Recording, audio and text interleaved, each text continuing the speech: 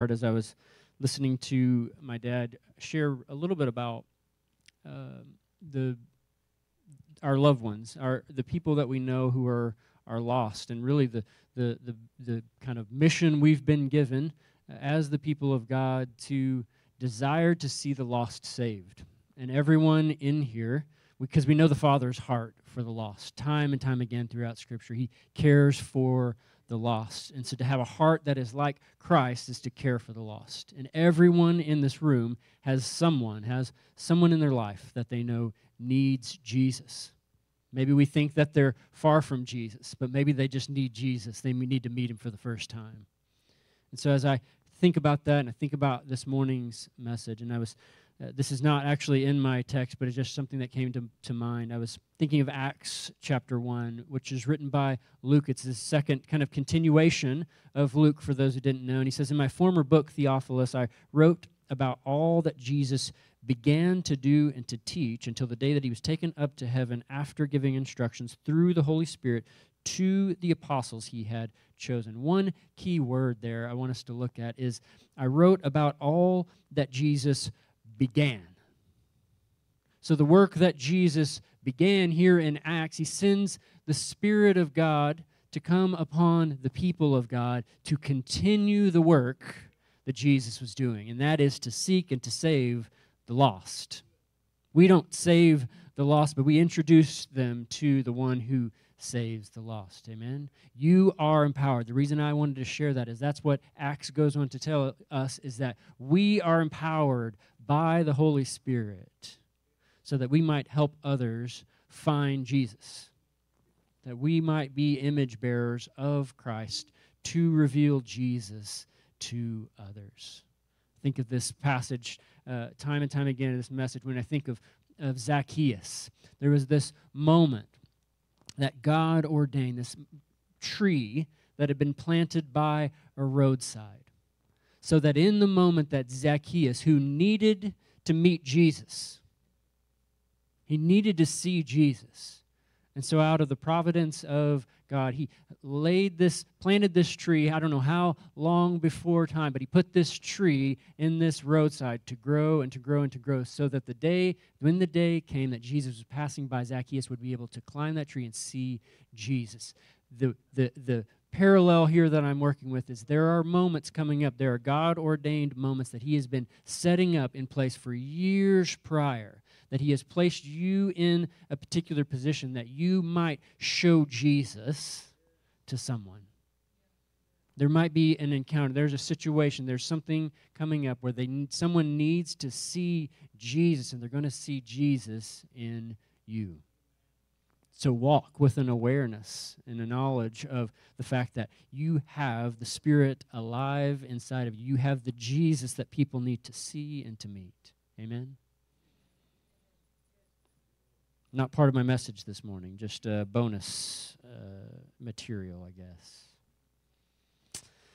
If you all can remember back 2 weeks ago, when I was last preaching 2 Sundays ago, we were in 1 Corinthians 12, where the Apostle Paul is talking about the body of Christ, where he compares it to the human body made up of various parts, each part with a necessary function and a different function than any other part. The emphasis that was revealed throughout that analogy, that can be found throughout his analogy, is that there are no insignificant parts in the human body. There are no insignificant parts in the body of Christ. There are also no independent parts in the human body. There's no independent parts in the body of Christ, meaning that the body of Christ needs you, but you also need the body of Christ. It's not a suggestion. It's not a recommendation. It's part of the intentional makeup of the body of Christ by the Creator God. As a believer, if you're a believer in this room today, you don't choose to be part of the body of Christ or not. By default, being a believer joins you to Christ and to one another. You are part of the body of Christ. You really don't get a choice in the matter if you are his son or daughter. This means if you hear the sound of my voice today, even in here, online, later on, you hear the sound of my voice and you are a follower of Jesus, you are an intentional part of God's wonderfully diverse family with a specific purpose and function in his body. But what is that function? Not last week, I'll have to remember this. 2 weeks ago's message, I had conversations afterwards, just those questions about what kind of function, what is my role, what is my function? Is my function just to show up on Sundays? Is my function just to give my money, just to give my time? Is it just to volunteer in some area of the church gathering? Is that my purpose? Is it just to do something whenever I'm asked? Is that the function that I serve? Many people wrestle with this question. What's my role? Where's my place to serve in the body of Christ? Which part of the body am I? Am I an arm, a leg, a kidney? Which part of the body of Christ am I? And it's an important discovery. It's an important discovery because you have been uniquely made, spiritually gifted, and intentionally placed. According to 1 Corinthians 12, you've been specifically placed where God wanted you in the body for God's purposes. So it's an important discovery to find what is my function. So this morning, it's my hope and my prayer that we would leave this place with a clearer vision of our role in the body of Christ. That we would be able to discover the unique part that we play within the body. And that the Spirit of God would inspire us to step into that role and begin to function in that role, or reveal to us maybe where we've already been doing that. Maybe we've already been filling that role and just haven't been made aware of it. So if you would turn with me to Romans chapter 12. Romans chapter 12, beginning in verse 4.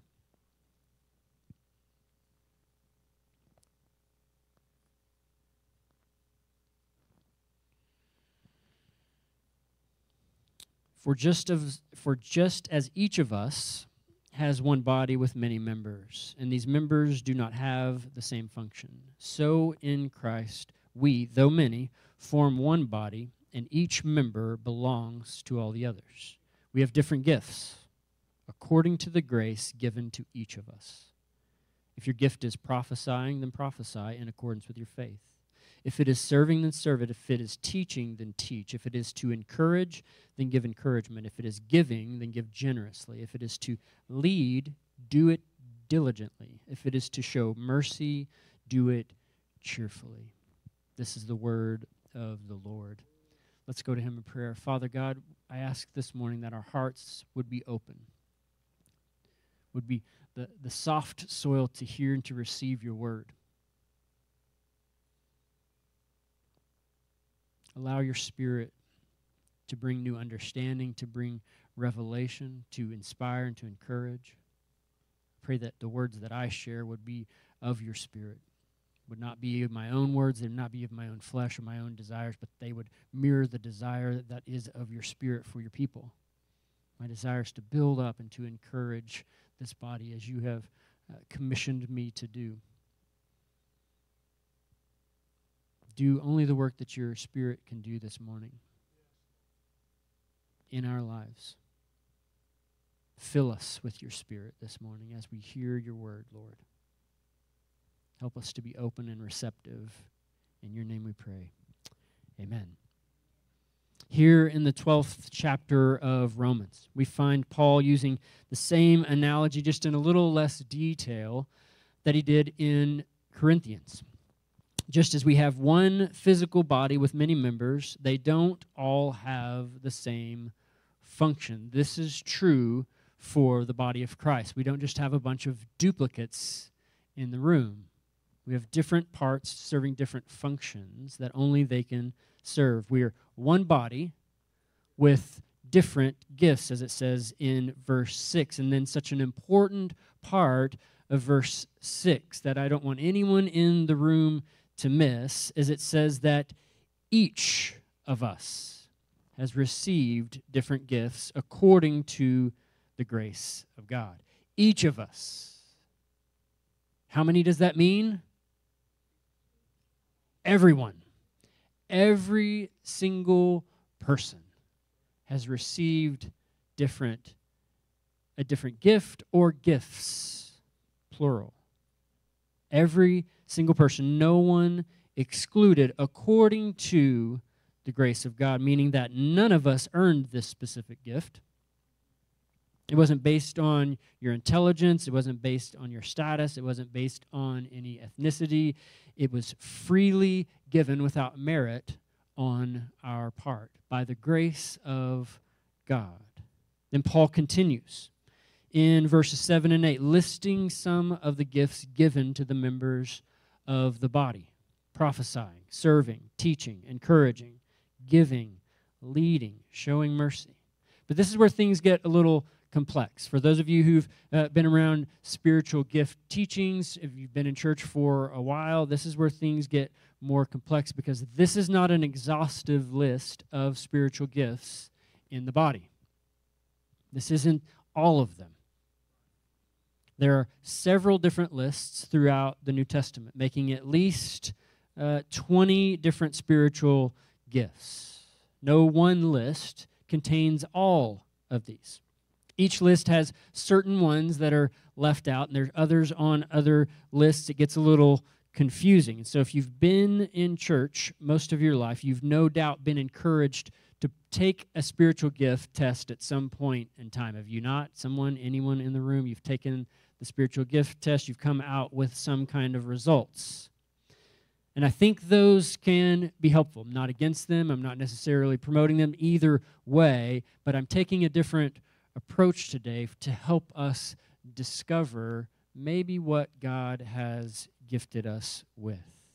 So maybe you already know your spiritual gift. Maybe you've taken those tests. Maybe you've operated in spiritual gifts or functioned in that way within the body of Christ. But many people still struggle to find what their gift is. In many ways that we've approached spiritual gifts, oftentimes there may be ways that we've been gifted or can be allowed to be gifted that we've never been aware of, or we've just excluded from our lives, thinking this is my one gift and that's it.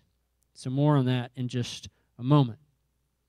And I think the reason why that we struggle with what's my gift, where's my fit, I think one of the reasons why we struggle is because we tend to focus on the gifts, on what happens when we come together as the church, don't we? We think about what happens when we come here. We think of preaching. We think of teaching. We think of serving. We think of how the Spirit moves in terms of prophesying or tongues or interpretations of tongues or words of wisdom and knowledge. We think about those gifts that manifest themselves when the body of Christ comes together, that function while we're here as a people. We think of serving as a greeter or an usher or a kids worker. We think of all of these different functions. But spiritual gifts given to the parts of the church body, the members of the body, are much broader than that, and maybe much more subtle than that. Some examples that are often overlooked, that are spiritual gifts that we often overlook, are gifts like administration.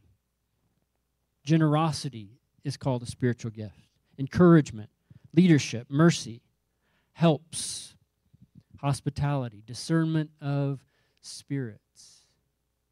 These are gifts that are often overlooked in the body of Christ.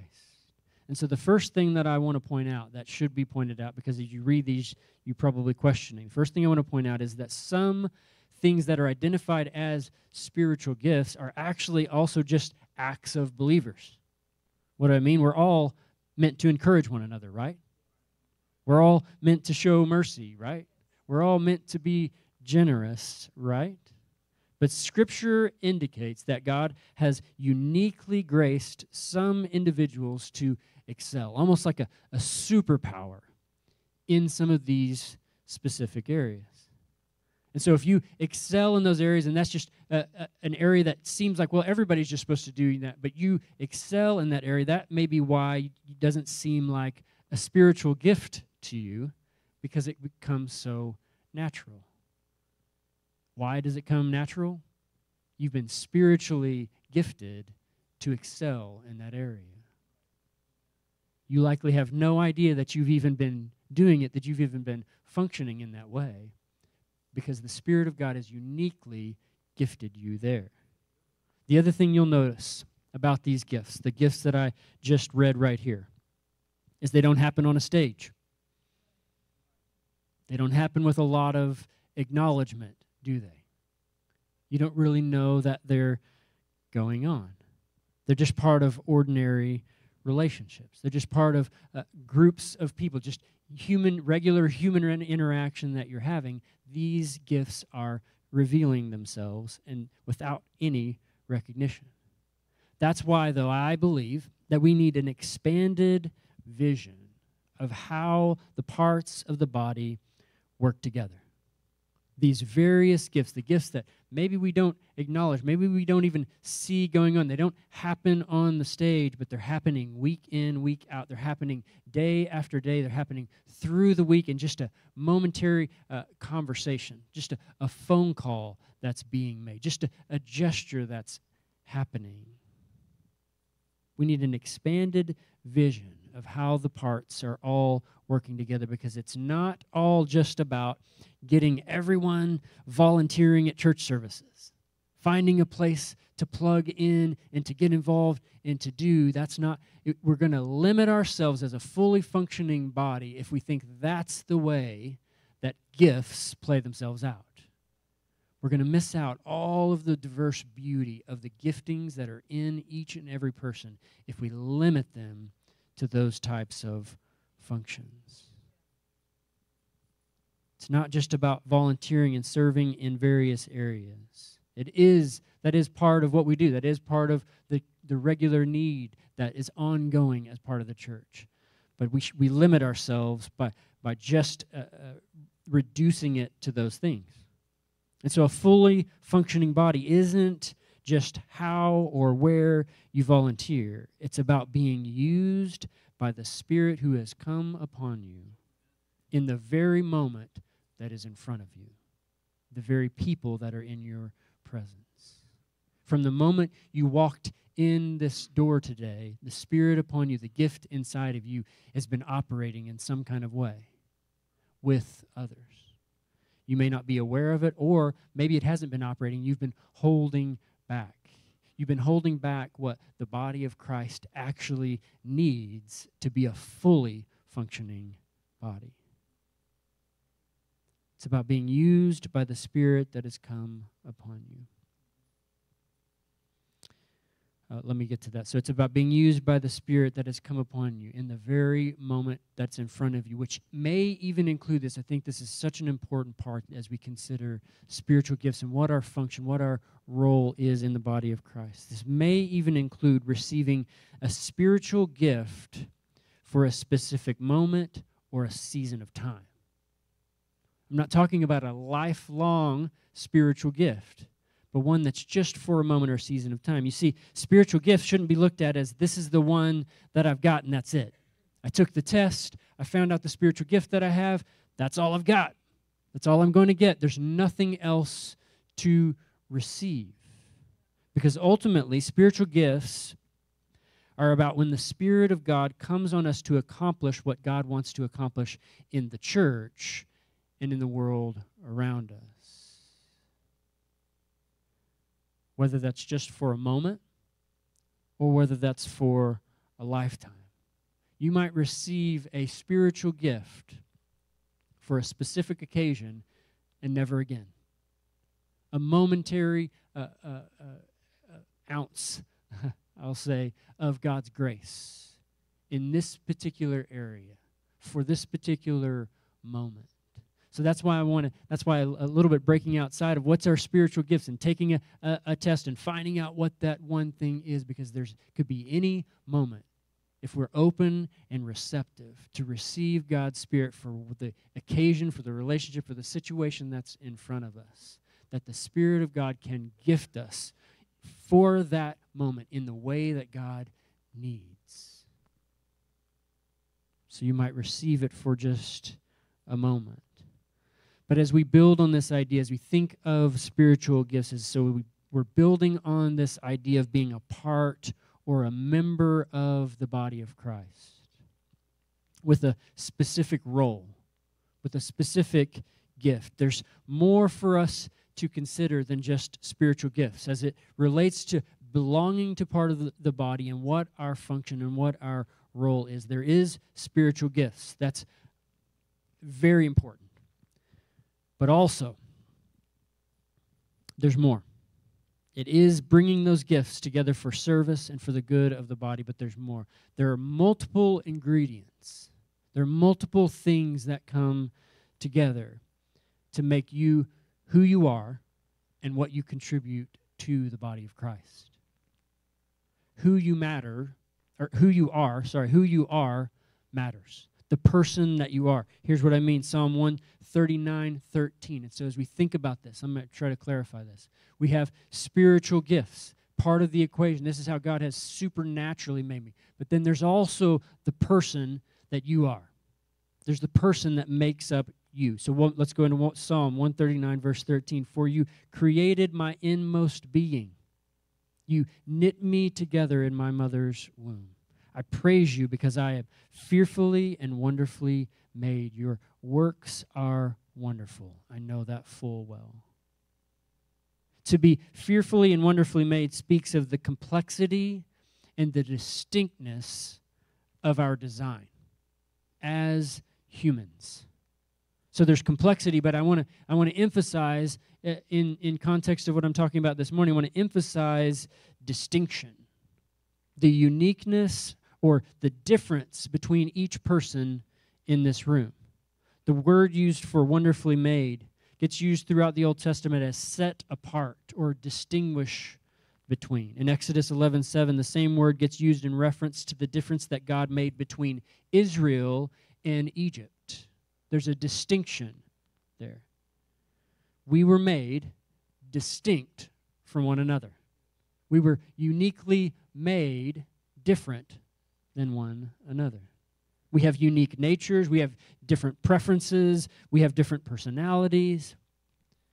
We have different skills. We have different abilities. We have different intellects. We have different backgrounds, and we have different experiences that all contribute to who we are today.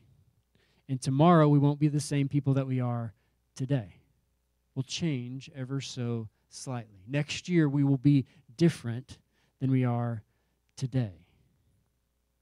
I see this very clearly in my children. I've got 4 kids. We don't really know what the personality type is of the youngest one yet, but the other 3 are very different people. They come from the same parents, but here you get to see it firsthand. These kids are growing up. They're not developing from any outside sources yet, just their natural personalities, who they are, how they function, how they respond. They're very different people. They're made uniquely. So let's bring those two things together. You are distinctly made. You are unlike anyone else. Then according to God's grace, He has given you spiritual gifts. And as I referenced earlier, and He continues to give you spiritual gifts for either the entirety of your life or for a moment. So you are distinctly made and you have been given spiritual gifts. Then He has placed you in the body exactly where He wants you to be, as seen in 1 Corinthians 12. So that you can be the part that only you can be. So that you can be the part that only you've been distinctly made. Distinctly created, distinctly shaped, distinctly made. You have been gifted by God through the power of the Spirit uniquely. And then you have been placed in the body exactly where God wants you. You can't be duplicated. You've been placed where you are so that you can be the part that only you can be. You can't be duplicated. Can someone have the same spiritual gifts that you have? Absolutely. But they weren't made the way that you were made. They haven't lived the life that you have lived. They haven't seen the joy and the suffering that you've seen. They can't do what you can do. They don't think the way that you think.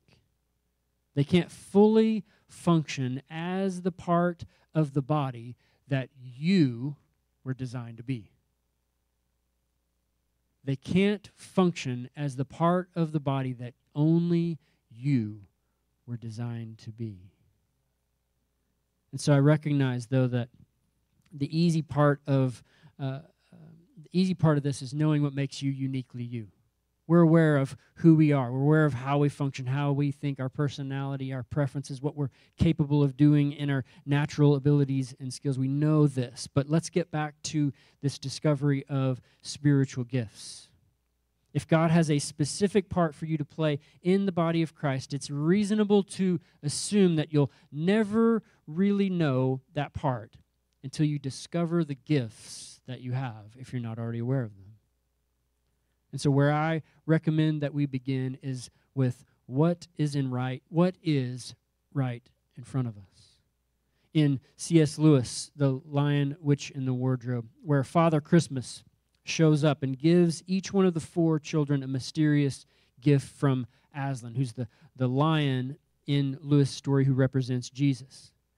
These gifts are mysterious.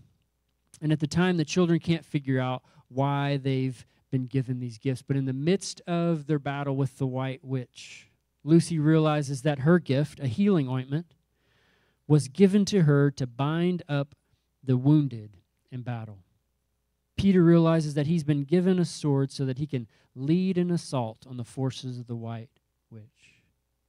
C.S. Lewis was trying to say that one of the ways we figure out what Aslan wants from us is by looking at the gifts that he's placed in our hands. So we begin looking at what's in our hands, what's right in front of us. But still, figuring that out might not be as obvious. What actually is in my hands? Because it's not literally in my hands, but what is that right in front of me? And so while I was studying, I found this helpful Venn diagram. If you could bring that up, Sabrina, this diagram that I have on the screen for you today, because it won't help if I just explain it.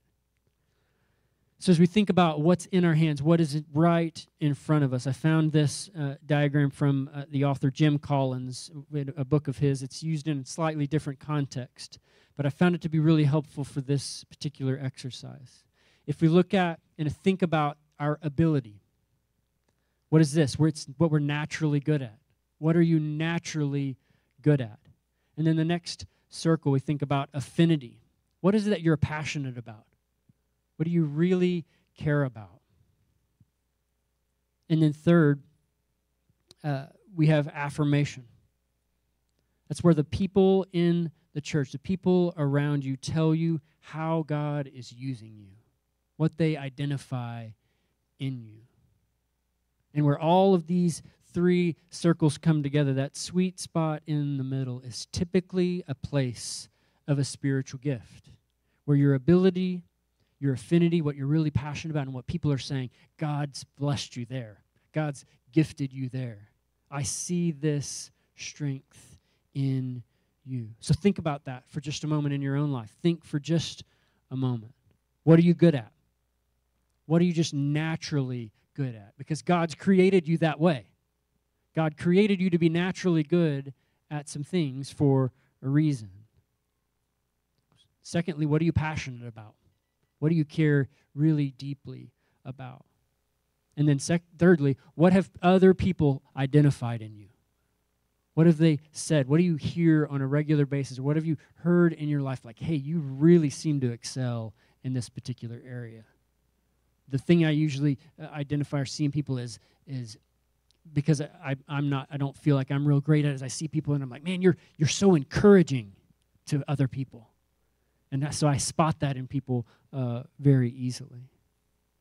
So think about your own life in those particular areas, because oftentimes spiritual gifts coincide with natural abilities that we already have. God takes some natural talent that He gave you, He intentionally gave you, and He empowers it by the Spirit for His purposes, for His good. That's why, one of the reasons why, that it may not even seem like a spiritual gift to us. Why? It's just been a natural ability that we have. We've always had it. We've always done this. I know there's been abilities in my own life that have been the same way, that I've just always been this way, till someday there's several people who've said to me, hey, you're really good at this thing. And then your eyes open like, I am? But you don't realize it. Why? Because it's just been a natural thing for you your whole life. And so there's times where that is part of your spiritual gifting.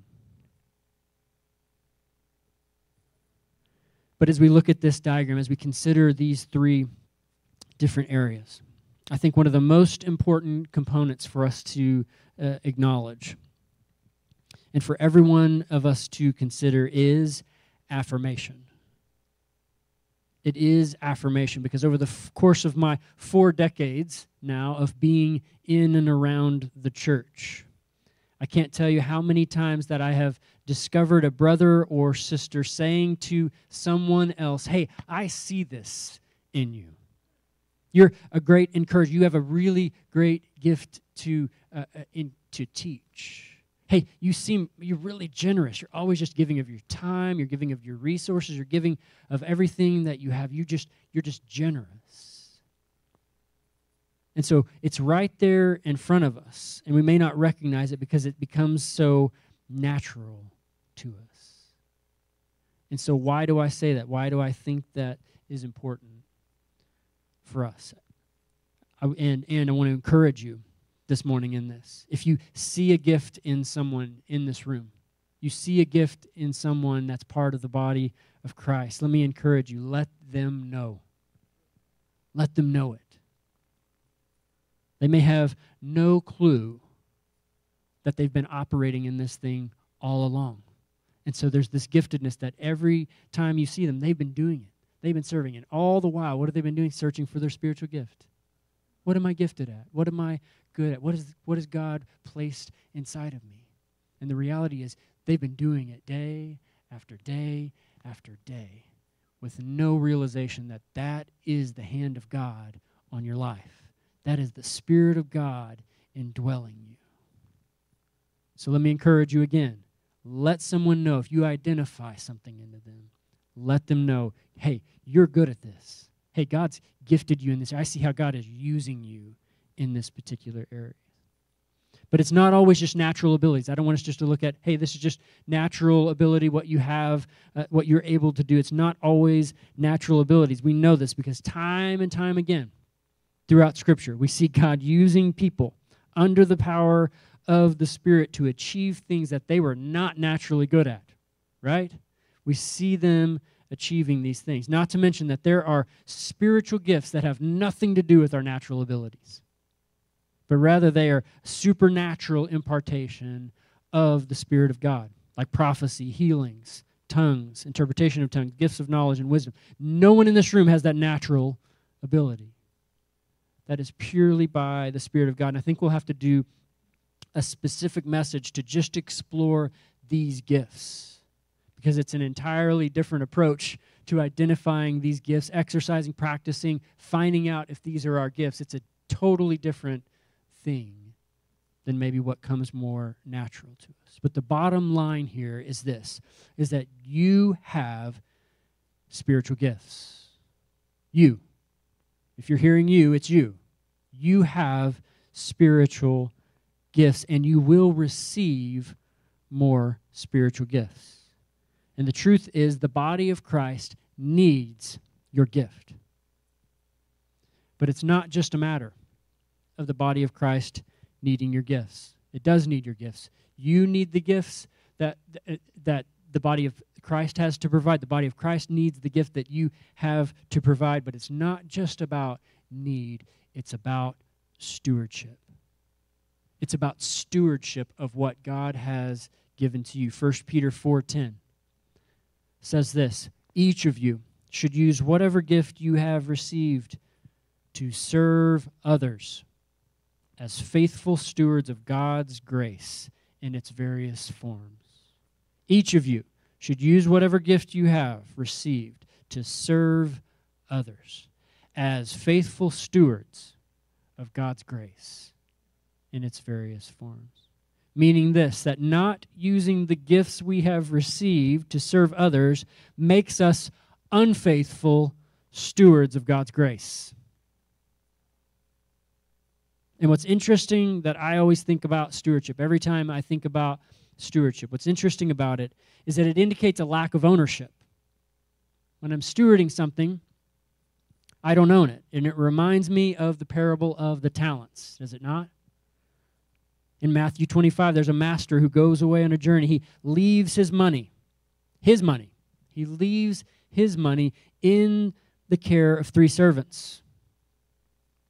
2 of the servants invest his money. 1 hides the money. When the master returns, he tells the 2 who stewarded the money well of their future reward. Here's how you'll be rewarded. And the one who didn't steward well, he tells him of his punishment, saying this in verse 30. He says, and cast the worthless servant into the outer darkness. In that place there will be weeping and gnashing of teeth.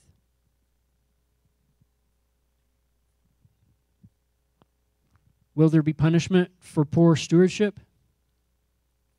I don't know for sure. I'm not here to claim definitely there will be. But when I read this particular text, cast the worthless servant into the outer darkness. In that place there will be weeping and gnashing of teeth. When I read that, there's at least enough for cause for concern, right?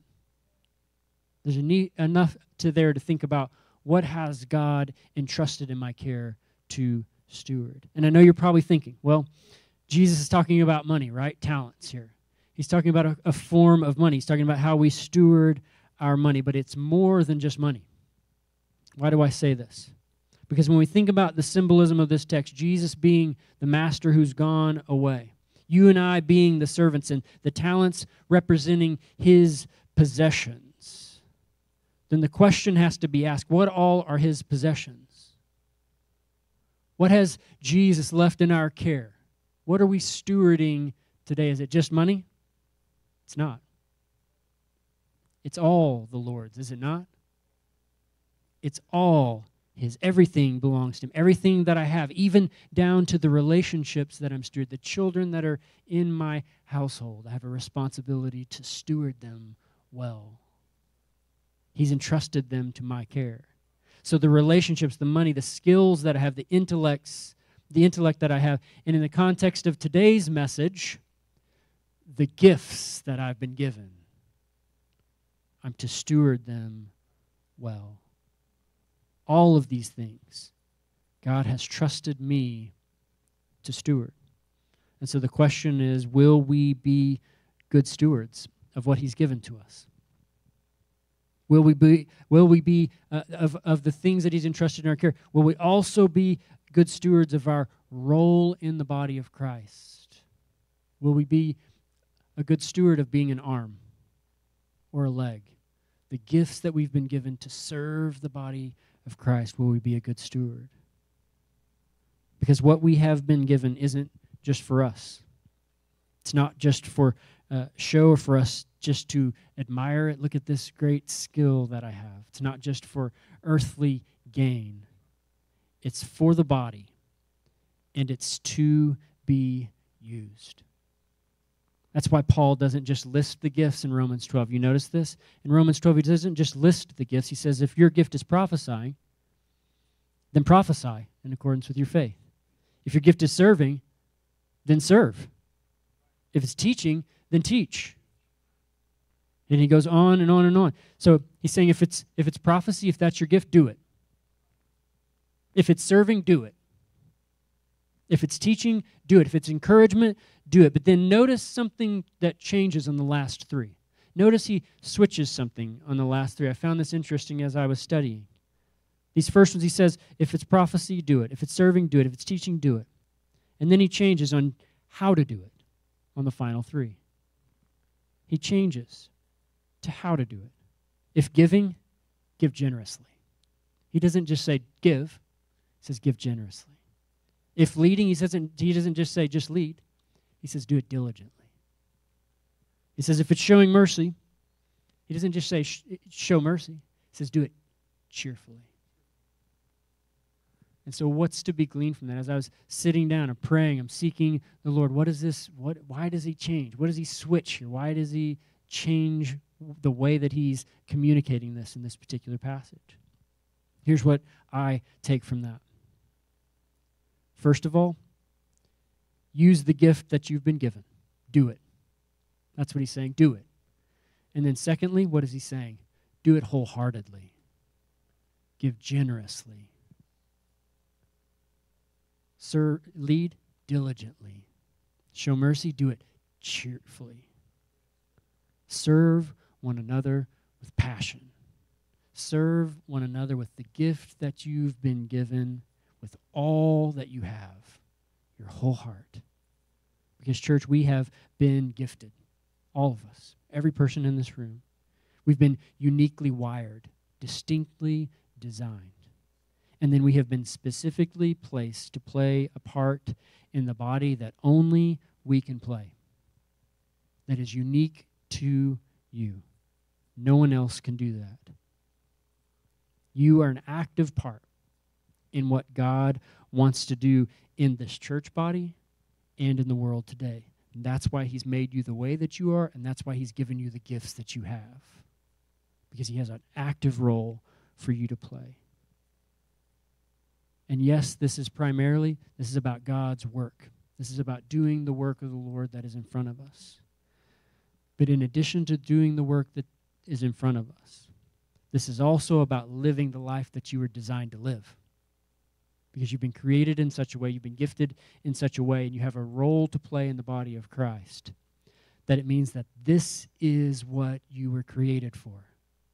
This is the role, this is the function, this is the work that you were designed to do, meaning this: if we live the life that God intended for us to live, utilizing the gifts that are in our life for his purposes, this is the path to full life. This is the path to living the life that we were intended to live. This is living into the full design of the Creator as we were originally created to do so. Amen? Let's bow our heads this morning. Father God, we love you. We thank you for your word this morning. I pray that this word would settle in deep into our hearts, take root within us, and that it would continue to grow. We would continue to meditate upon how are you intending to use me, God? What's in my hands?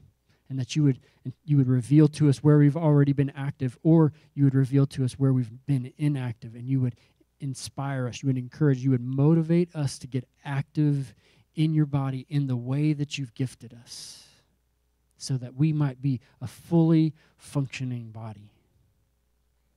Stir us up this morning, Lord. In your holy name we pray. Amen. Amen. Be blessed this week. Go in peace. I think it's next week is family table, next Sunday after church. So make plans to stay around, eat lunch with us, but be blessed this week.